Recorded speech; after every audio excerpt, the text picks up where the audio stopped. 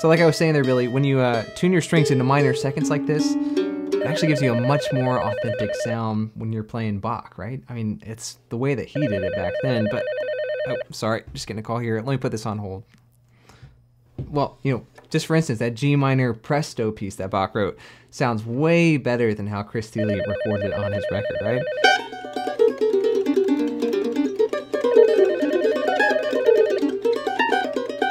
Now, already you can tell the huge difference.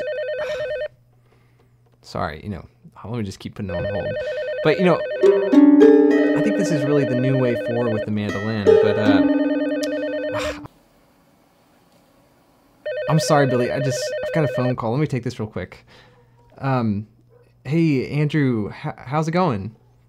Hey, David, man, how are you doing?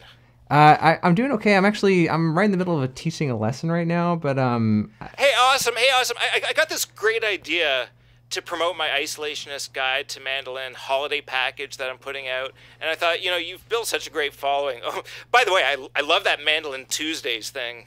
Do you mean Mandolin Mondays? Anyhow, I thought I could, you know, pick your brain. You know, you could be such a great resource to me. You know, what kind of mandolin content are you offering these days?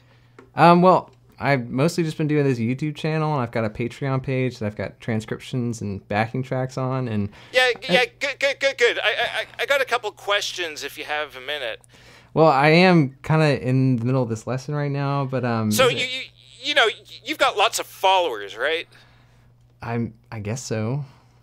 Like millions of followers, right? Well, definitely not millions, but I don't know. Maybe once I've built it up.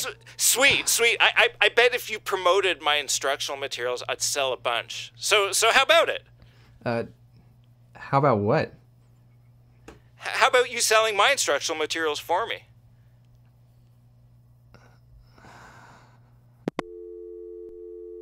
David?